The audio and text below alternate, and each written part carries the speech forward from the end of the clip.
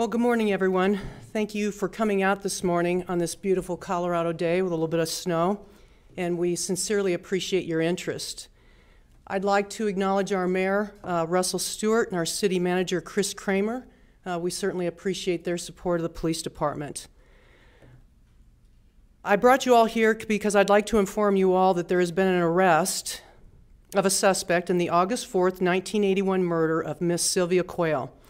She was found murdered in her Cherry Hills Village home.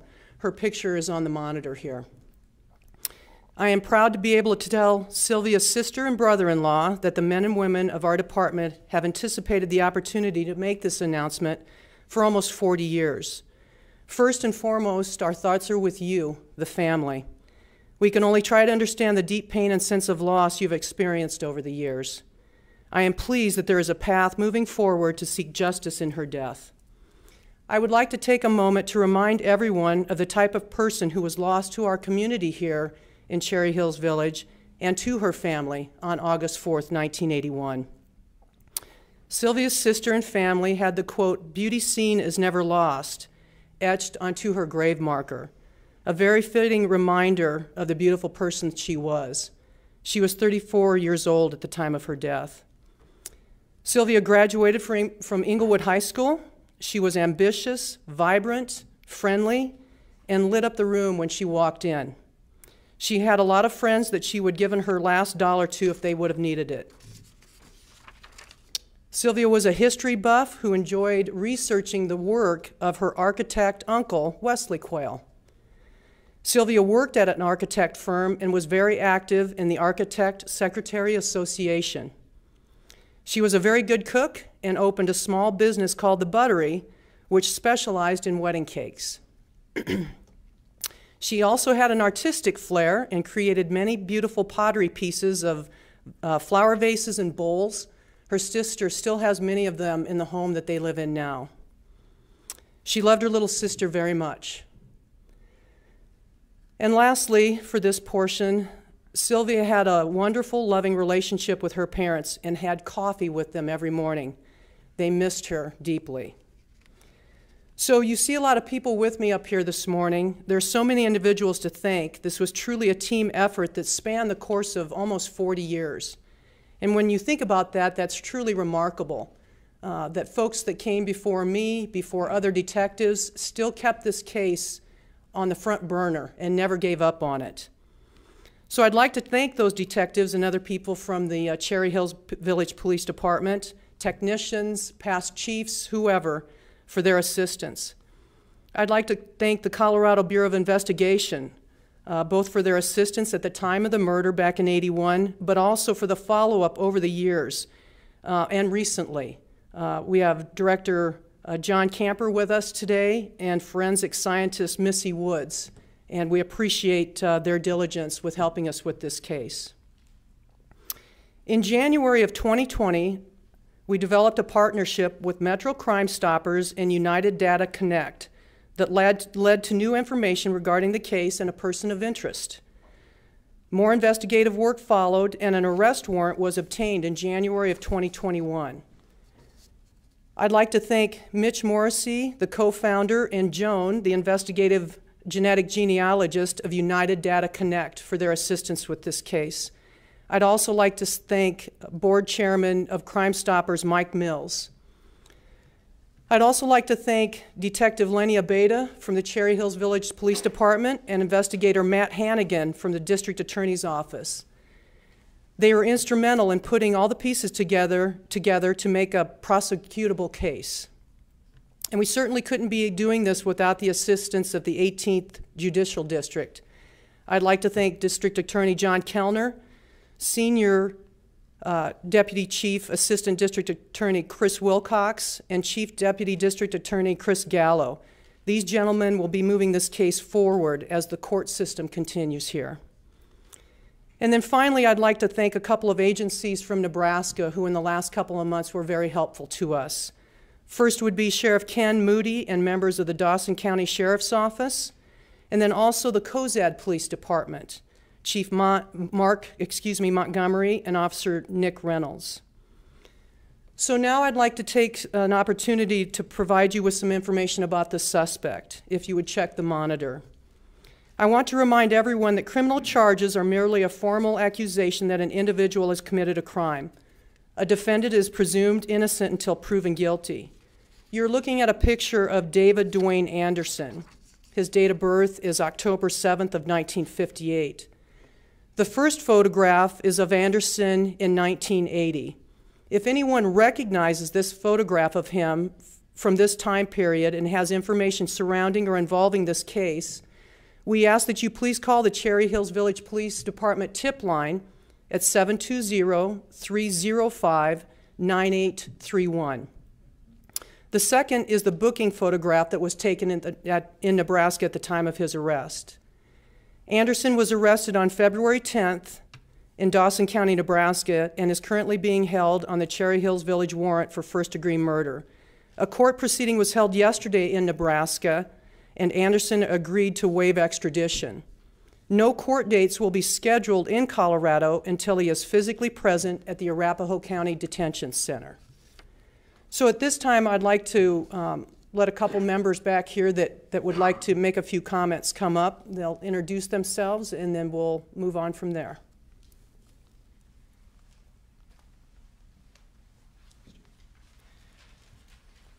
Morning, everyone. My name is John Kellner.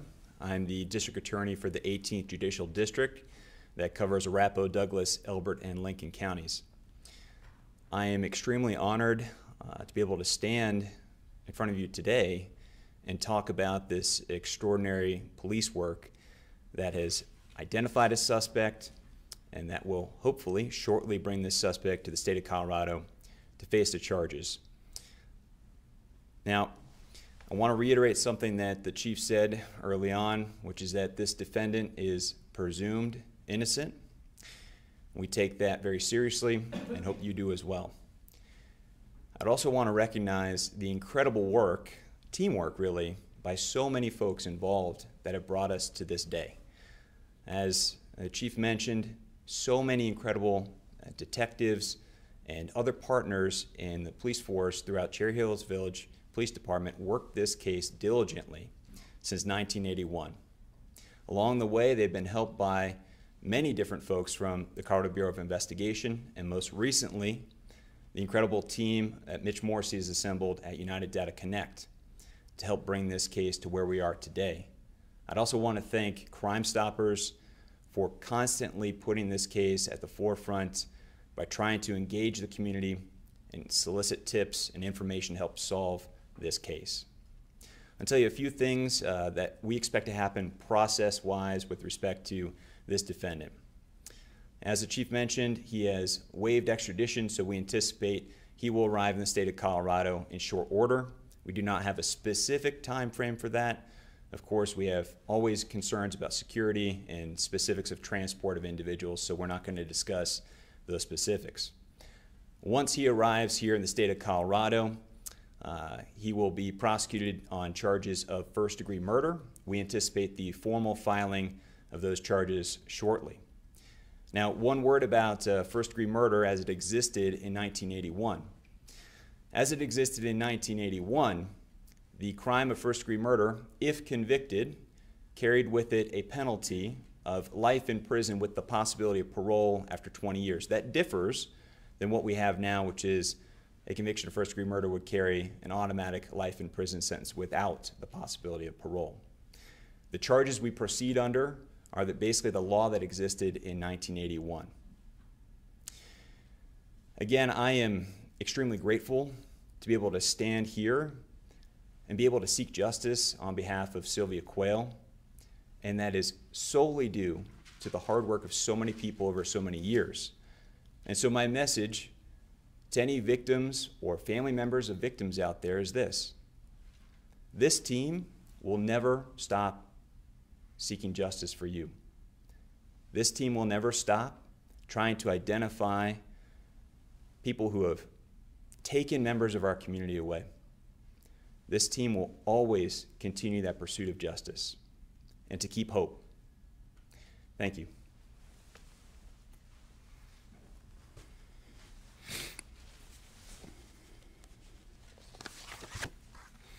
Good morning. My name is Mike Mills, and I'm the board president of Metro Denver Crime Stoppers. 2 years ago, Mitch Morrissey and I had a conversation, and our mission at Metro Denver Crime Stoppers is to assist law enforcement in providing information anonymously to law enforcement from the community. And Mitch and I were talking. We've been very successful over the last 40 years, but we weren't doing anything towards cold cases. And Mitch came to me and said, Mike, would you be willing with your board to fund 5 pilot programs around cold case and genetic genealogy? And I said, Mitch, it sounds great. We will commit, at the time it was $15,000 to, or I think $20,000 at the time, to these first 5 cases.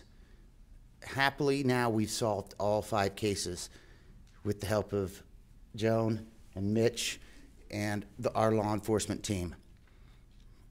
We have 9 cases that were open, so we continued with 4 more, 2 of which have, so 7 of 9 so far, with hopefully good news on the last 2 coming soon. That's within 2 years.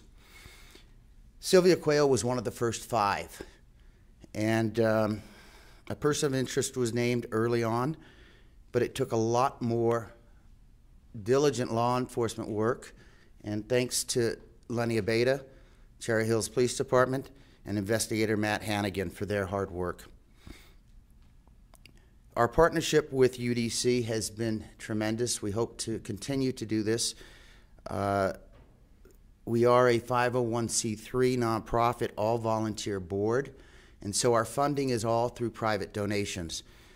We would appreciate, if this is something that is interests you, to reach out to Metro Denver Crime Stoppers and donate towards cold cases. We've shown the success has been great, and I want to thank all of you today for having me here.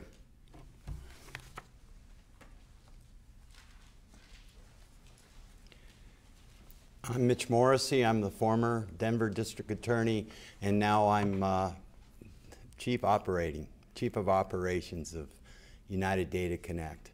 And I want to thank the Chief. I've met with the Chief now a couple of times, and I want to thank her for making us part of the solution here today. I've got to tell you, Mike talked about the 5 cases that Crime Stoppers said they would partner with us on. One of them we solved up in Jefferson County.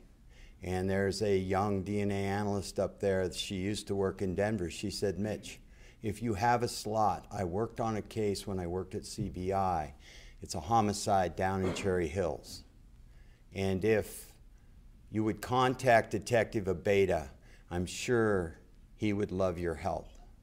And so she's not here today, but that's the way that forensic DNA analysts in this state work and remember and care about the cases they worked on. It was because of her I called Detective Abeda, who probably didn't know about our program at the time, with Crime Stoppers backing, and he jumped on the opportunity to be the 5th case. So I want to thank him for that. You know, as an old prosecutor, and I am getting old, to meet Sylvia's family today means a lot to me. And when I read this case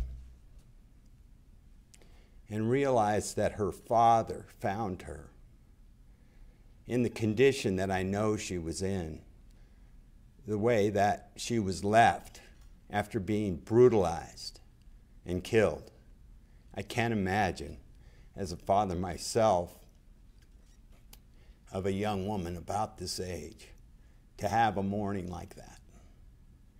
And I know he's not here, and for me, that's part of the hardest part of solving these 40-year-old cases, and we've solved quite a few of them now, is that some of the people that want answers, that need closure, they don't get it because they're gone.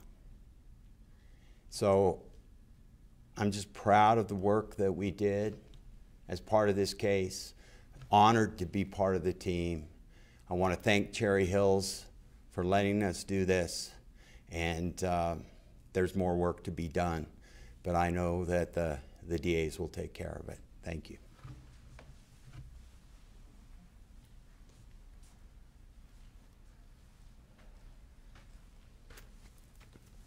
So that concludes the comments that we have. I don't know if we can try to answer any questions. Yes? Chief, could you talk a little bit about the motive for the crime? I don't know if would you like to cover that? Thank you. Obviously, at this stage, we're guided by certain ethical principles that don't allow us to talk about things that are outside the public record. There is an affidavit in this case that has been unsuppressed. I encourage anyone, if they're interested, to reach out to the court system to obtain that affidavit if you've not already done so. We can talk about process, but we're not going to talk about motive at this time. Can you talk a little bit more about what led you to the suspect? I know you said genetic genealogy. Could you, somebody give sort of the basic description of what that is, how it works, and how you got to this guy? Well, what we did was we took the DNA that was found at the crime scene in this case. There were more than one sample, but we took one of the samples, and what we're looking for is a single source sample.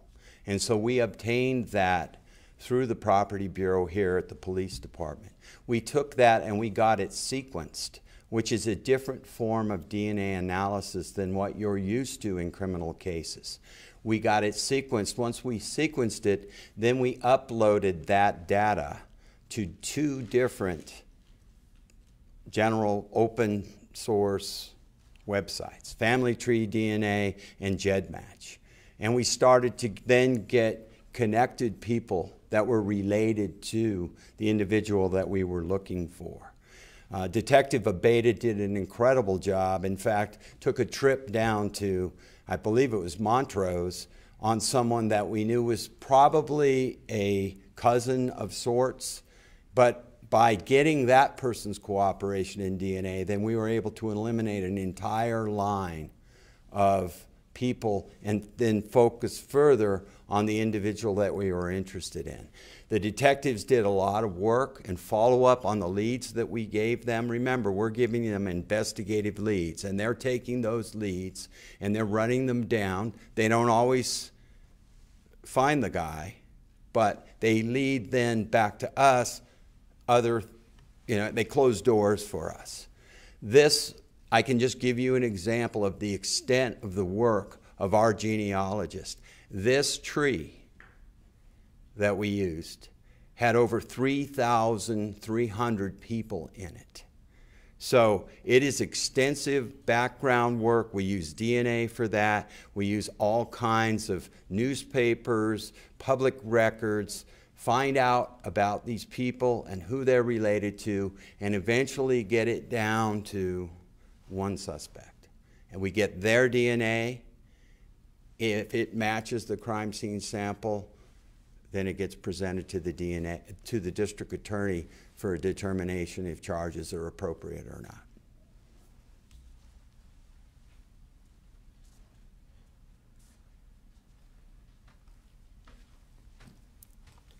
Other questions? Yes. Can we hear from Detective Abeta about his process through all this? Well, I think, like Mr. Kellner said, I think what Lenny would have to offer right now would be probably be very specific, but he's certainly welcome to make a couple of comments if he would like to. It's ongoing. Okay. That does not surprise me. A lot of things have surprised me in the last couple of months. That does not. So I think as we move forward, certainly we'll be taking care of other specific questions. Chief, could you tell us what kind of life Mr. Anderson had been leading in Nebraska? I don't have information about that. I can tell you that he was living in Cozad, which is in Dawson County. I don't have a lot on his background right now. You know what, the last time, I think he has a criminal record in Colorado, correct? I believe so, yes. Do you know roughly when the last time he was arrested anywhere? Do you? What was it for? 1989. Come on up, Matt. We'll do it this way. Sorry, Matt Hannigan. His last arrest was in 1989. In Colorado? Yes. And do you have any sense, was he working, had he been working in Nebraska? How long had he been in Nebraska? Was he living a quiet life? Do you know anything about it? I don't have a significant amount of details. He was certainly employed at the time of his arrest. He was, I'm sorry. Employed. He was employed, Yes, sir. living in a small town in Nebraska. I believe that was a small town. Do you know if he had a family? What's that? Was he married, children? I don't know all that information.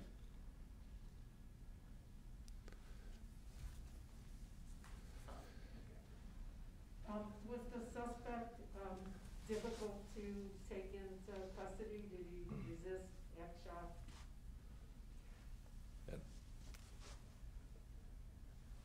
Sorry. Yeah, and again, because our investigation's ongoing, I don't want to comment on those things. Okay. Thank you, though. Can you, with her, Sylvia's sister and her brother-in-law, where do they live?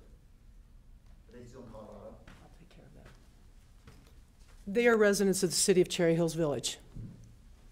And I've been in very close contact with them.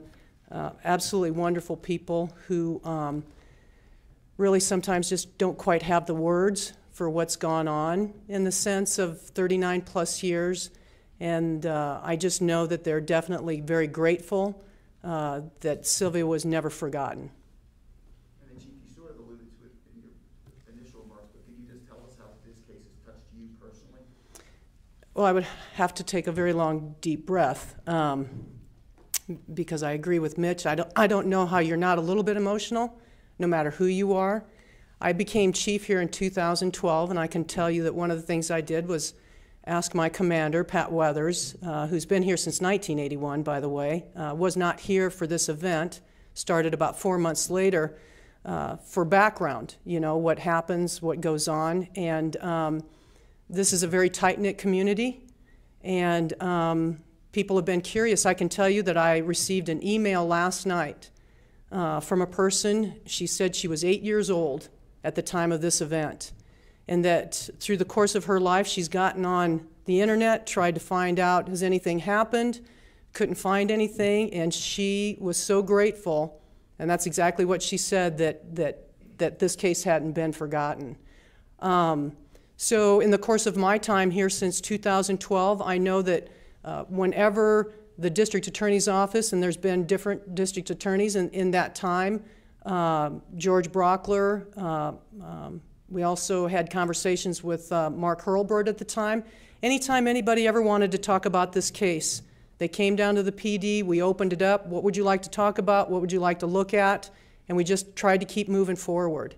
And so when Detective Abeda took the call from Mitch Morrissey and was explaining this process, I have to be honest with you, he comes into my office and he's trying to explain genetic genealogy to Chief Tovere, and I'm, okay, well, let's talk about it. Let's see what it looks like. And so we invited Mitch down along with Joan, and they sat and talked to us about it, and it was just an instant yes to get to where we are today. So even in the small time I've been here, it's been a journey, and then getting to know Joe and understanding being a little sister and what Sylvia meant to her. It's a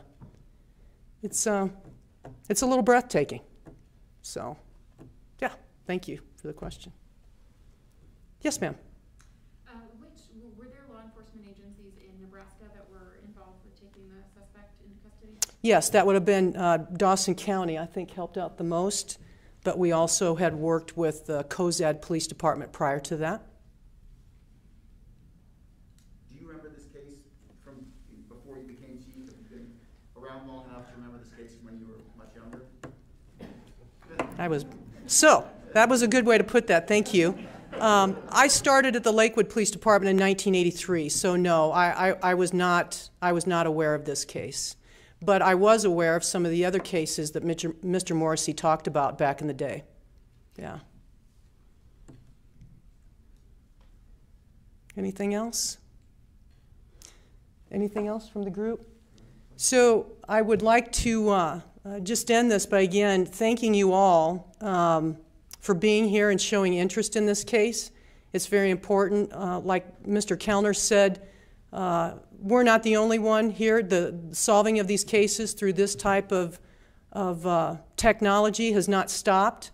I hope other chiefs get the opportunity to stand here as I have today, and we want other families to feel the progress that we've made here today with Sylvia. And I think that's the most important thing that you can take out of this day with us today, is to take a look at her picture and to know this was about her. So, yes? Can we just have the people who haven't spoken introduce themselves, or you tell us who they are? There's just a few people that haven't spoken. Well, I think I'll let them do that for you so you can put name to paper. But again, thank you all for being here today. I'm John Camper, Director of CBI. Danny Garacki with Metro Denver Crime Stoppers. I'm Joan, the genealogist for United Data Connect. Thank you. I think that's everybody. Yeah.